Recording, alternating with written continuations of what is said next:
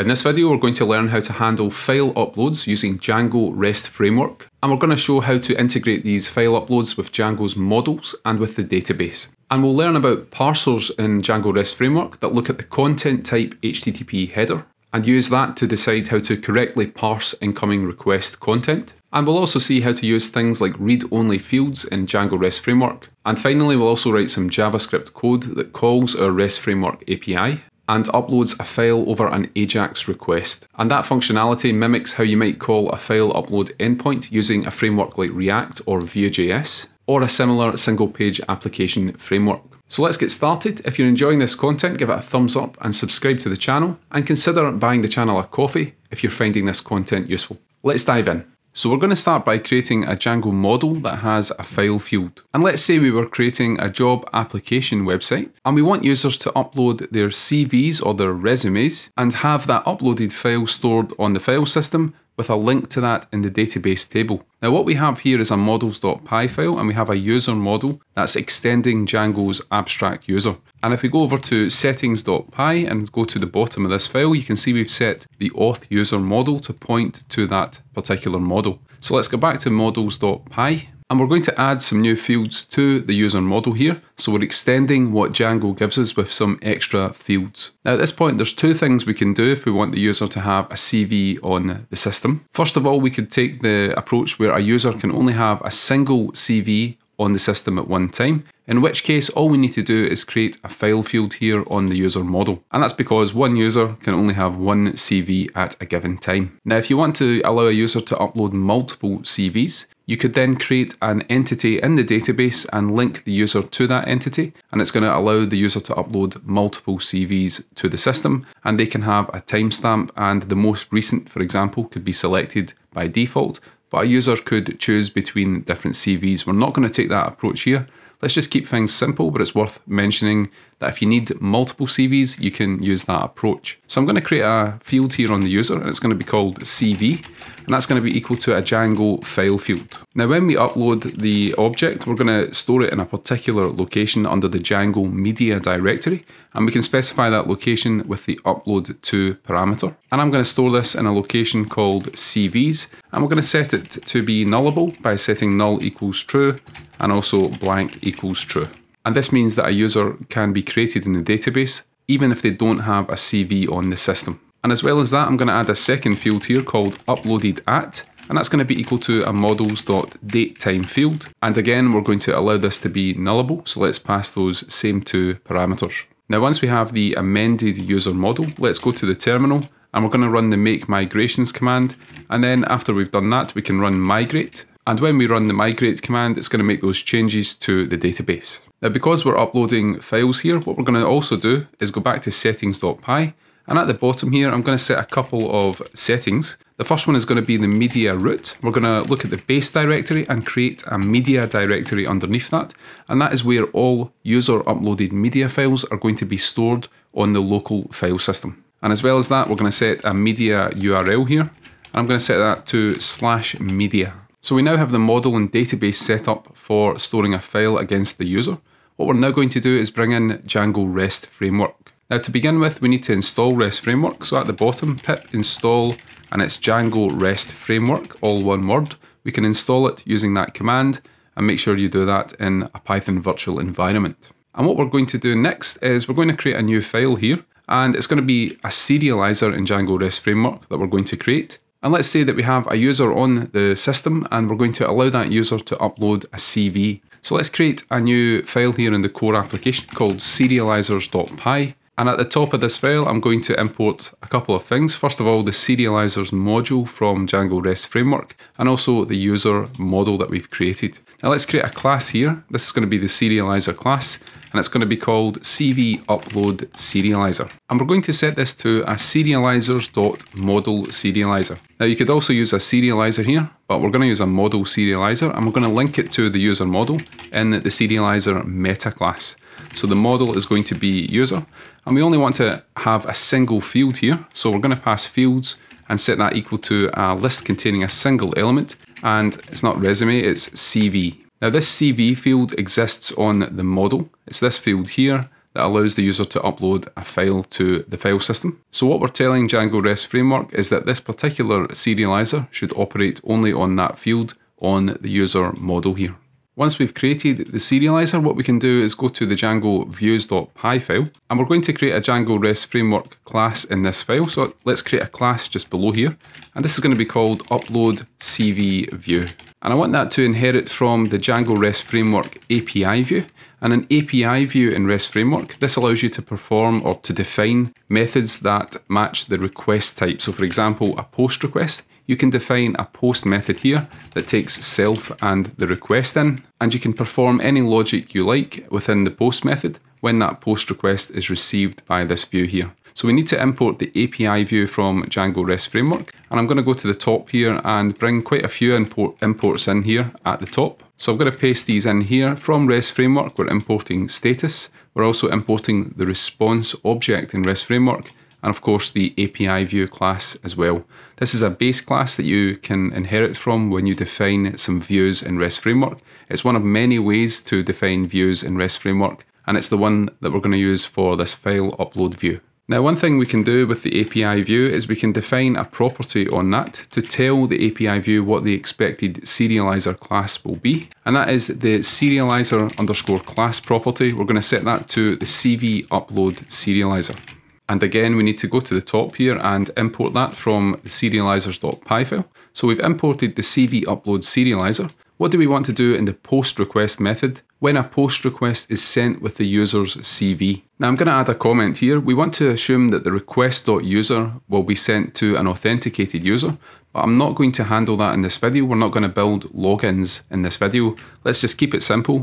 And what I'm going to do is a small hack here. I'm going to set the user property on the request, and we're going to set it to user.objects.first. So what that's going to do is pull out the very first user from the database, and it's going to set the request.user property to that user. Now I'm going to go to the top here and import the user model from models.py, and I want to stress here again, anywhere that we use request.user in this method that we're about to define, that would normally come from the authenticated user, but in this case we're just pulling that user out of the database for simplicity. So then I'm going to get a reference here to the serializer by calling self.serializer class, and that's a method on the API view in Django REST Framework. So if you've defined a serializer class property on the API view, you can get access to that with this method. And then we can pass an instance into this. So we're going to pass request.user, and remember, in a normal view that will be the authenticated user.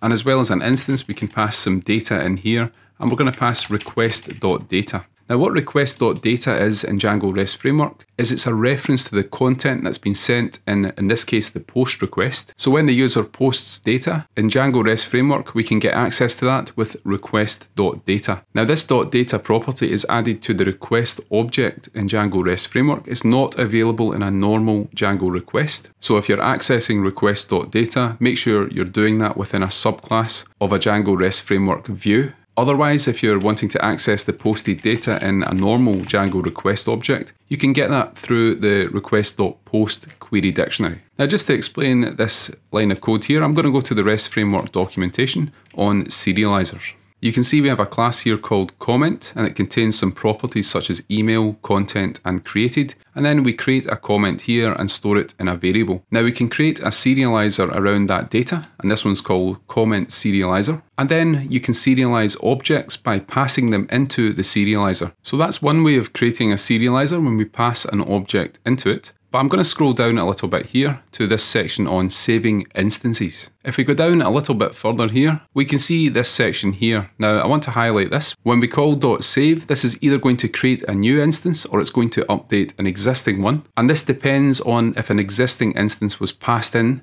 when you instantiated the serializer class.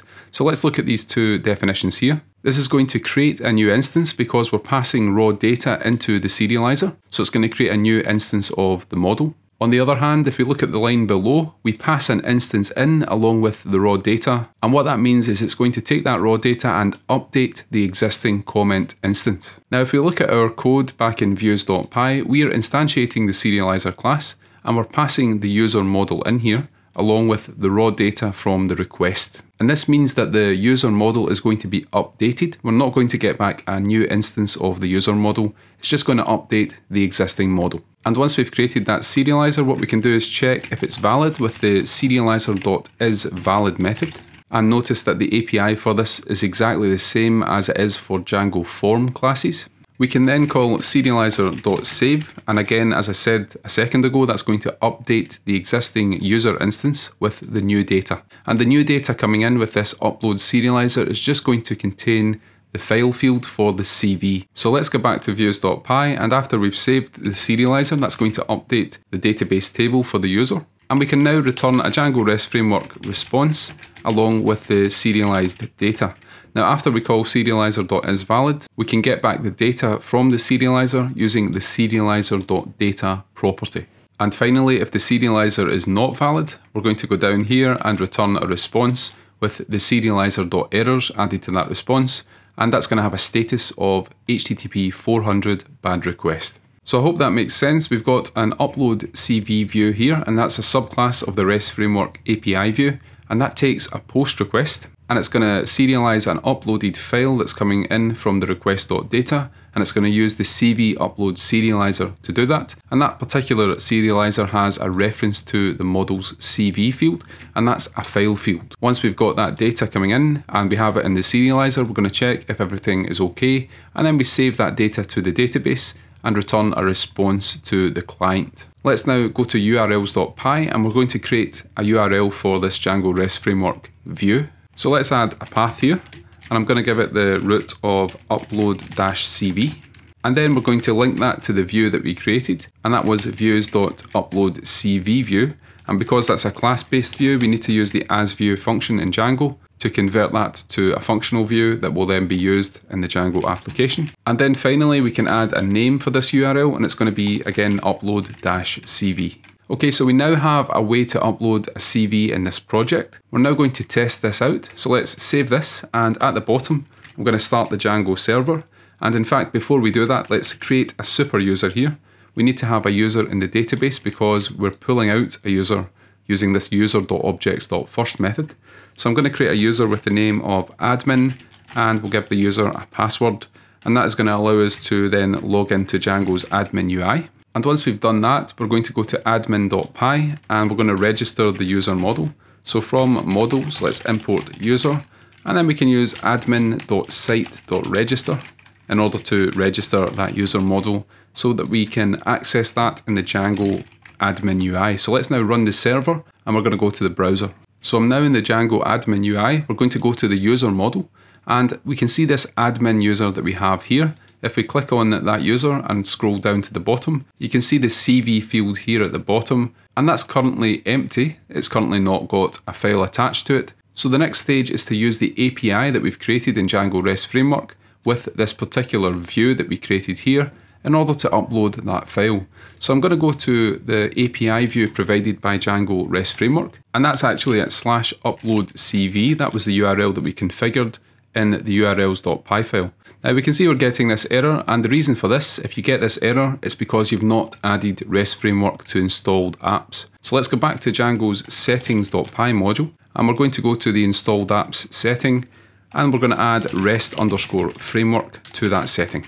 Once we've done that, we can go back here and refresh the page, and this time we get presented with this page where we can upload a CV. Now, as it says here, a GET request is not allowed, but you can see the HTML form below. We can choose a file here, and then we can post that file to the back end. So let's try that out. So I've selected a file here called CV sample. This is a dummy file, it's not actually a CV.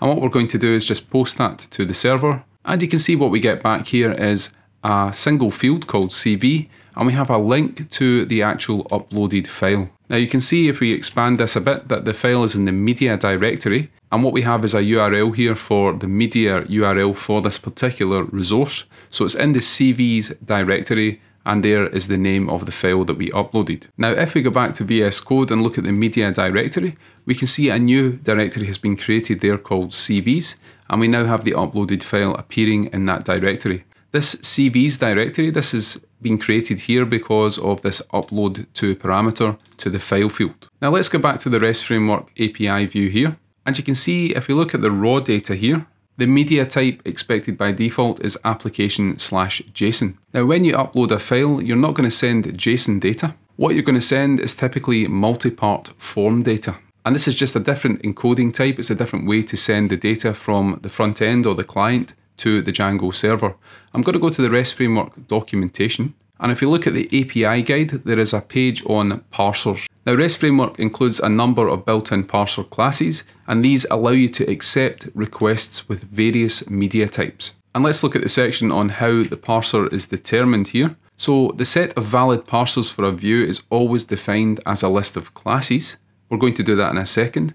But when request.data is accessed, what REST Framework is going to do is it's going to look at this content type header on the incoming request, and using that header, using the value of that, it's going to determine which parser to use in order to parse the request content. So when you're developing client applications, you should always remember to make sure that you set the content type parameter when you send data in an HTTP request.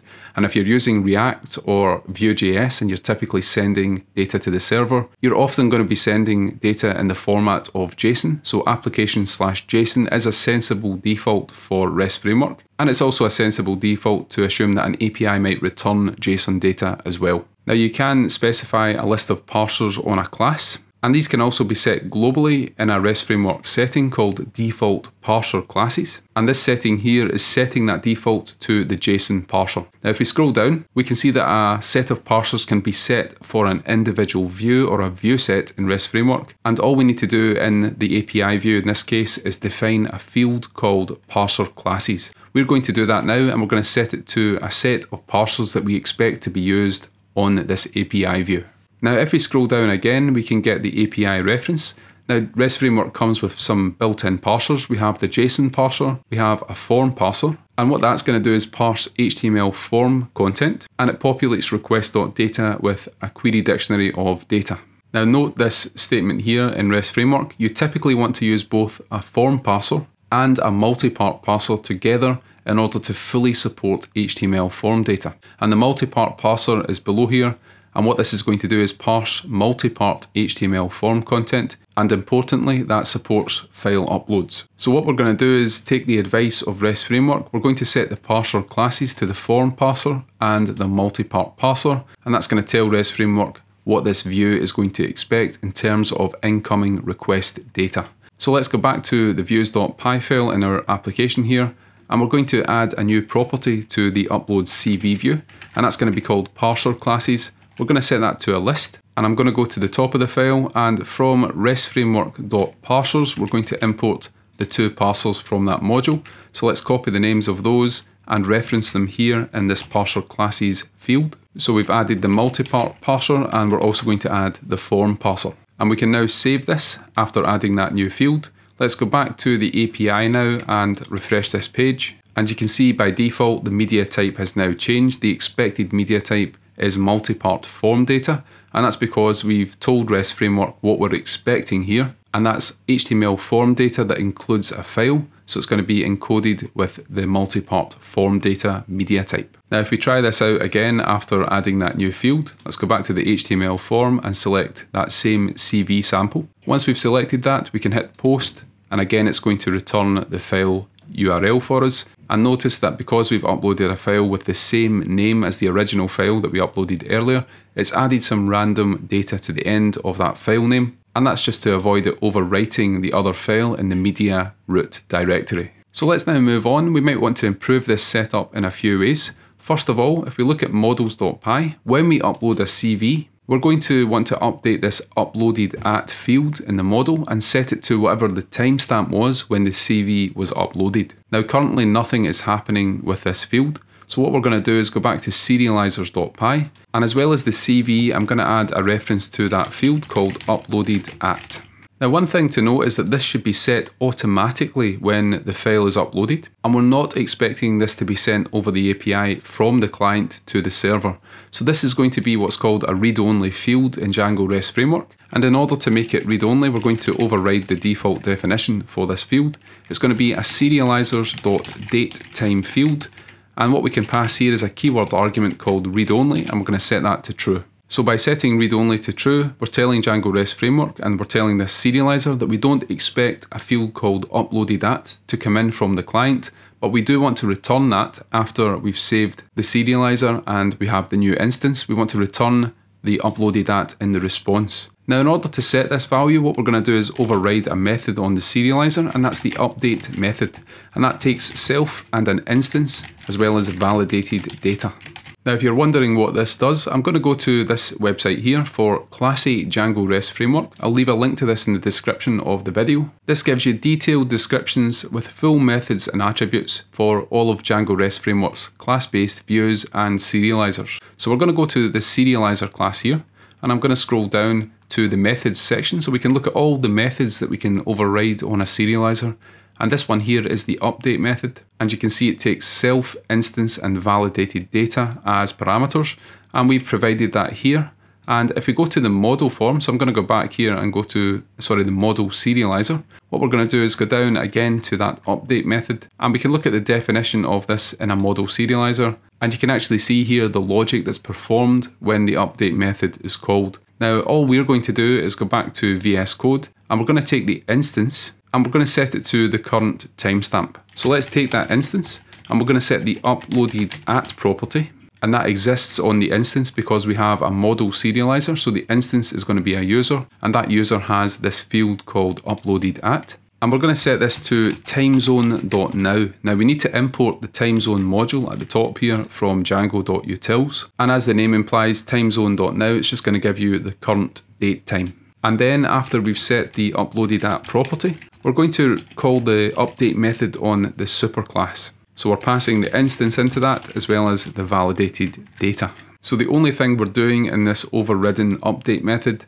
is setting the instance.𝗵𝗧𝗏𝗏 property to the current date time, and then we defer to the superclass, which in this case is the model serializer's update method. And because we have read only set to true, when we set this, when the file is uploaded, we get back a response, and this time the response should include this timestamp when the file was uploaded. So let's now test that out by going back to the REST Framework Parsers API. What we're going to do here is upload that same file once again. So I'm going to choose the file now, and after I've chosen that, we can post this to the back end, and this time we not only get back the CV reference, but we also get back a timestamp when this CV was uploaded. And if I go back to the Django admin and we look at this admin user, if we scroll to the bottom, you can see that the CV is now referenced here, and we now have an 𝗵𝗧𝗏𝗏𝗏 timestamp as well. Now let's finish the video by showing how to call this API from a client-side application. So we want to upload a file essentially using JavaScript, and this could be done in a React or a Vue.js application or a Svelte application or similar.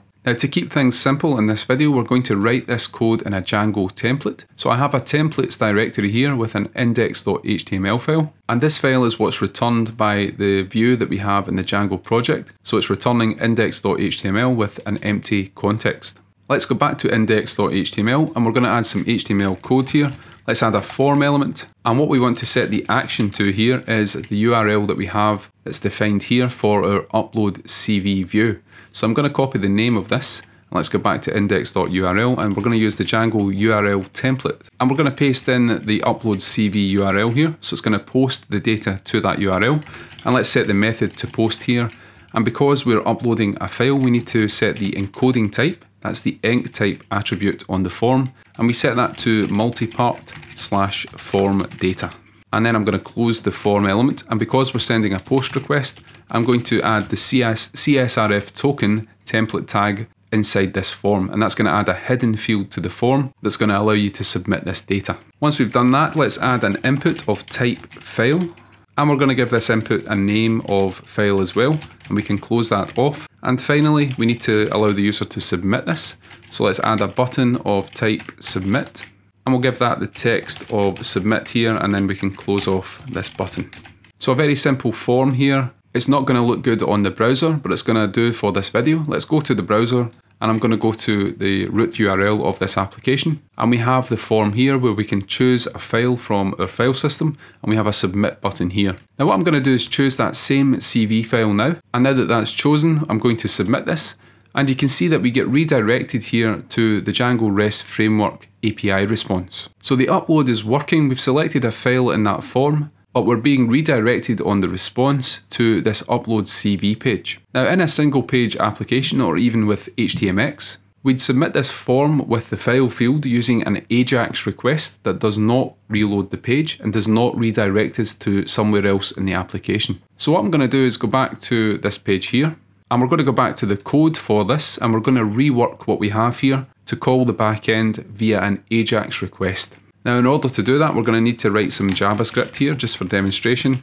So let's create a script tag within this template, and we're going to listen for the load event on the window, and when we get that, we know the page has loaded and we can start referencing elements on that page. So I'm going to get a reference to the form, and to do that we can use the document.querySelector method, and we can get the form element. So document.querySelector is a JavaScript DOM method, and it's going to take a selector as a parameter, and it's going to return the first one of these it finds. And there's only one form here, so it's going to find this and return it, and that's going to be stored in the form variable. So just a heads up here, I know there's a lot of HTMX fans that don't like JavaScript, but we are going to write some JavaScript for the rest of this video. But hopefully that's going to demonstrate how we can call these file API views over an AJAX request. So once we have the form, we're going to get a reference to the submit URL. So the form has an attribute called action that contains a reference to the URL. So we're going to get that now, and I'm going to store it in a variable called submit URL, and that's going to be equal to form.getAttribute.